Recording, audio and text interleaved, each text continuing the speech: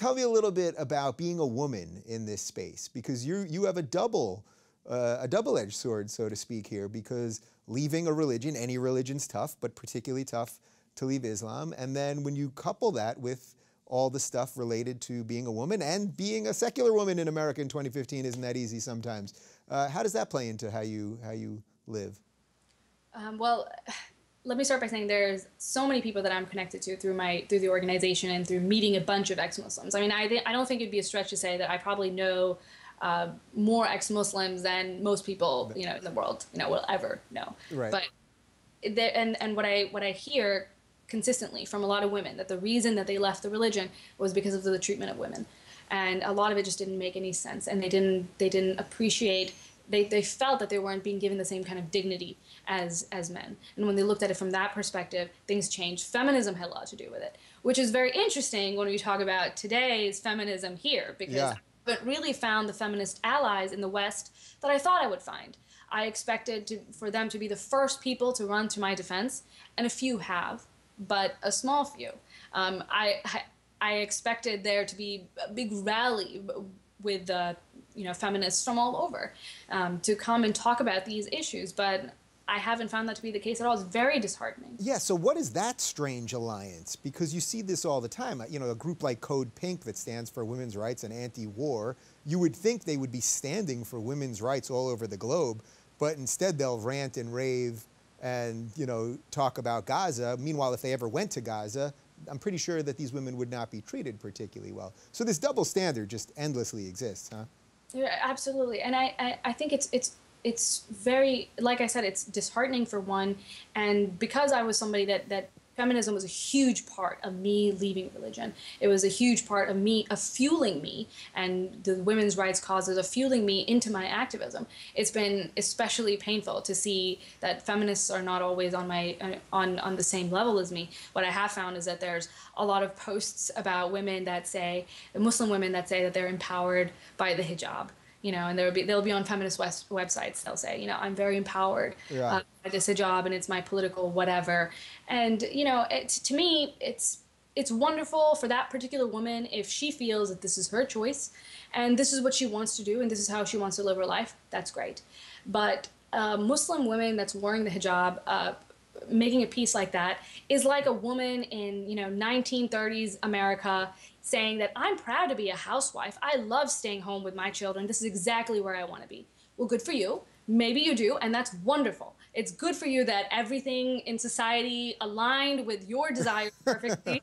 Right. Now you get to live this wonderful life. But you have to acknowledge that in 1930s America, women who maybe wanted to have a career weren't as free to do so, that there were so many different factors that were making it very, very difficult for them to live their life the way they wanted to. You have to be able to acknowledge that. In that same way, I want these hijabi women to be able to acknowledge that, hey, there's so many women who don't ascribe to these modesty codes, and they aren't free to live lives the way they want to. Yeah, well, and this is why the left has put themselves or this regressive left has put themselves in such a crazy box. They should be defending women's options. They don't have to say you have to live a certain way, but they should at least give you the options. And that's also why they've been relentless on new atheists. So you get it now as a woman, you get it as an ex-Muslim. I don't know if you identify specifically with a new atheist, with new atheism. Do you consider yourself a new atheist? What does that even mean? I'm not sure exactly. Nobody really seems to know. The best way I can describe it now, at least as I've come to understand it, is that it's an atheist who is finally speaking up. So for that version, that's what I would consider myself. But the community, the left, really has been attacking atheists too. So you're on you're like spinning, and you got shots from all sides, huh? I definitely feel that way. I mean, I don't want to talk about how big of a victim I am because I don't like those kinds of politics. Yeah. But in general, I have felt that the people that on paper should be supporting me. And I looked into this actually as a response to seeing the way that leftists have reacted. I've started to do more research on what liberal principles were and really trying to get a grounding on what it meant to be a liberal. And I feel, and Bill Maher said this so many times, he said, I'm the real liberal. And I think he's right. He's right when he says he's a real liberal. And I feel like I'm the real liberal. Yeah. So you're not gross and racist. That's what you're telling me? Oh, God, that was so bad. That was so bad. And honestly, okay, here's when I was watching that, I kind of felt, I'm going to get haters for this, but I kind of for Ben Affleck a little bit. I kind of thought, oh, it's cute that he's standing up. He thinks he's standing up for the poor oppressed minority, right? Mm-hmm. That's what he thinks he's doing. That's what he's really convinced that he's standing up for an oppressed group. And it's nice that he has good intentions. It's nice. I appreciate that. But he's so wrong. And he's really hurting these same minorities, and he's not understanding exactly what's going on here. And it was very interesting in that particular scenario to see Sam and then very emotional Ben Affleck, very, very emotional Ben Affleck, and very calm Sam Harris. You know, I think you'll find this interesting. I was discussing this with, well, first off, I discussed it with Sam himself, right. But I also discussed it with Joe Rogan a couple weeks ago on his show, and I said what you just said. I said, well, you know, I think he was trying to do the right thing and trying to, and maybe he got too emotional, but, you know, he was trying to stand up for the downtrodden, that kind of thing. And Joe said something that I now fully believe. I mean, he got me to change my opinion like that. He said, no, he's like, man, I know actors. I'm around actors. They fake this so that everyone will just think they're so holy, they're so benevolent, they're so wonderful, and all that. And he was really convinced that that's what Ben was doing there. But I don't want to waste any more time on that specifically. So the atheist stuff, yeah, you're getting it from them. You're getting it from the other guys. What can we do then? What can secular people and free thinkers do? Because I know that people, just by listening to this, a certain subset of people are going to say all the things that you laid out at the beginning. They're going to say that I hate Muslims, that you're a secret Zionist, all of this nonsense. But what can we do? I guess just talk, right? I mean, is really that the best we can do? Absolutely. I mean, I think just be intellectually honest. And I think that a lot of people understand what I mean when I say that, because people stop themselves. They want to say these things. They have these opinions. And the reaction that I got to my speech at the American Humanist Association, the biggest reaction was, you said what I wanted to say. Yeah. You put the words that I was thinking in my head, but I just felt like I really couldn't articulate, and I felt trapped. And you said those things, so it felt like a release, you know, for me to hear you say it, to hear somebody say it. And I think that if we can be brave and if we can talk about it, and especially liberals, it is very important that it is liberals who stand up for this, because we are the compassionate ones, right? We're the ones that really are keeping the harm of of the people in place. We are not forgetting about anti-Muslim bigotry. That is something that is obviously at the forefront of our minds. We know that because that's why we're not saying anything about Islam, right? Yeah. We're afraid of this harm. Yeah. So it is particularly those people that need to be speaking out, that need to be making this nuanced discussion. Right, and that's what it seems so obvious to me, that I don't have to twist my beliefs to say the things that I'm saying to you. Everything that I'm saying to you, and I sense everything that you're saying to me, is based in the same set of secular principles that you apply to everything else. And for some reason, these guys want you to just be a little more careful when it comes to this set of ideas. But what I see as the real danger there is that if we don't speak up right now, and we're at an extremely precarious moment right now with everything going on in Paris and with ISIS and all that, that if we don't speak up, we hand the future to the people on the right, don't you think? Absolutely. They're getting empowered by this because people are not stupid.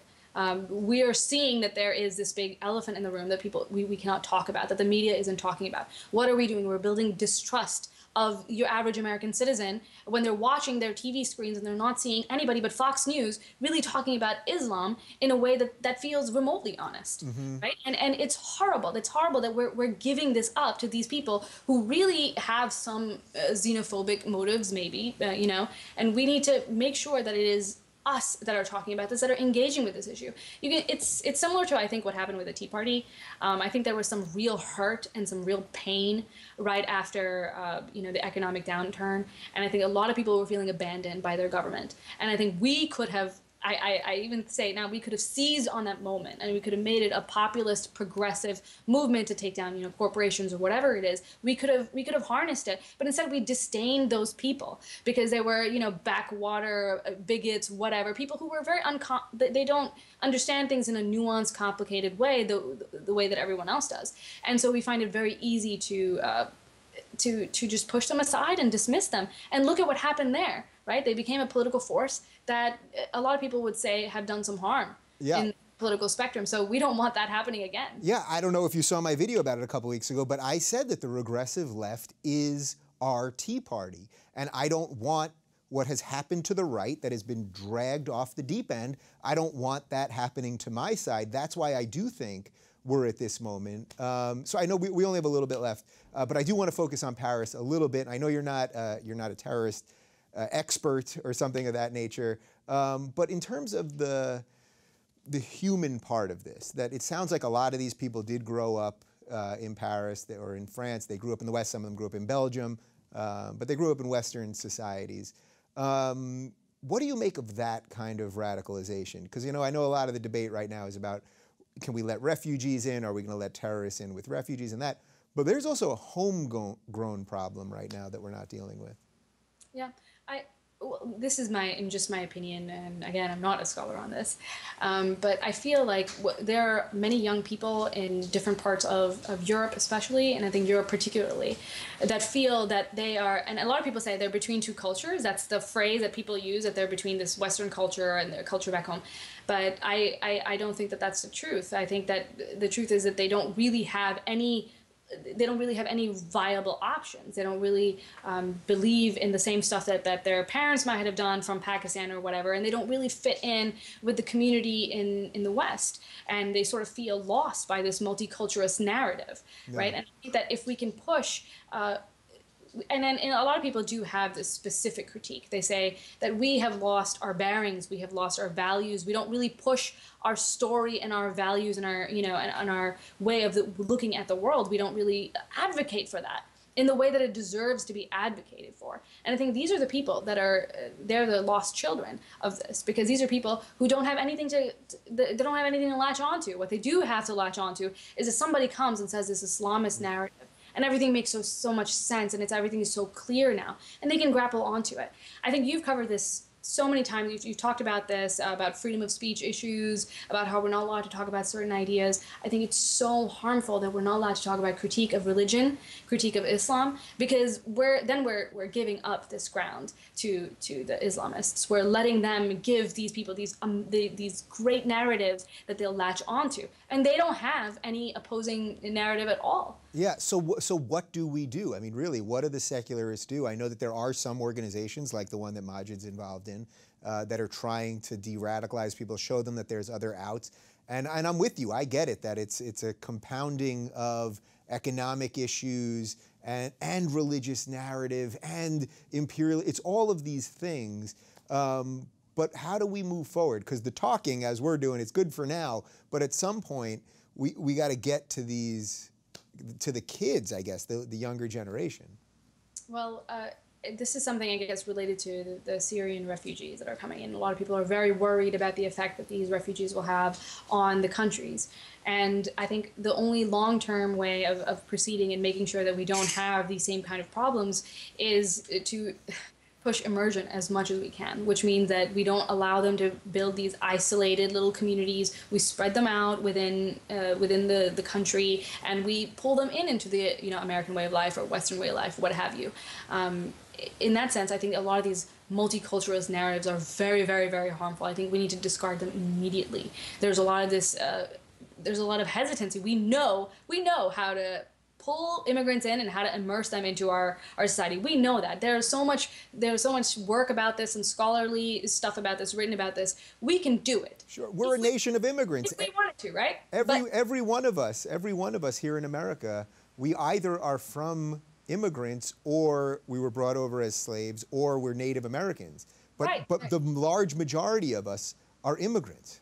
Right, and you know what? Because what happened was America pulled us in and said, well, here's the stuff I don't like, but here's the stuff I do like. And they pulled it together, and we became this nation that is so powerful. And then what you have instead in places like the UK is that these mini nations that are not a part of the overall, British society. There's a little Pakistani community and a little North African community, and they sort of live as if they were back in Pakistan or Bangladesh or whatever it is.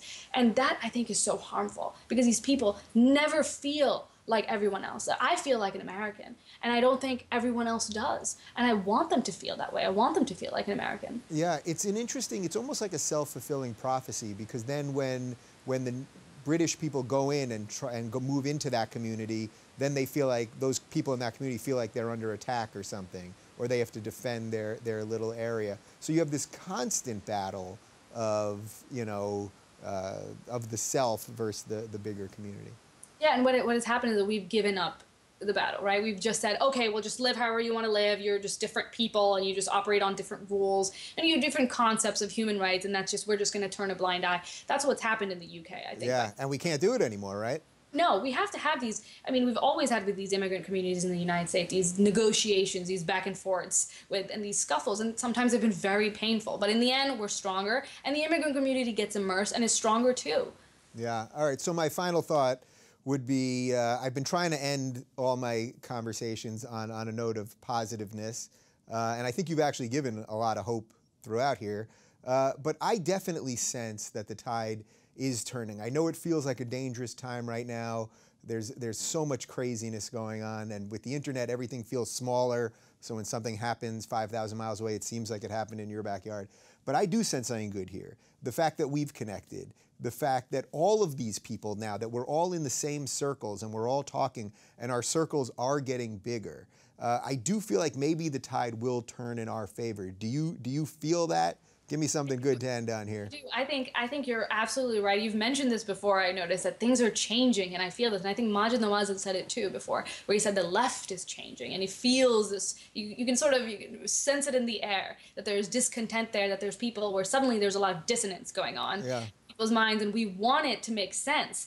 And I think that we're giving, you know, this point of view that we're giving is one that is so much more clear, and it's so much better for people and better for humanity. And I think people will slowly gravitate towards it. Yeah, you know, it's funny. I did a video on free speech last week, and at the end I referenced, you know, all of this stuff with safe spaces and trigger warnings and all of this nonsense.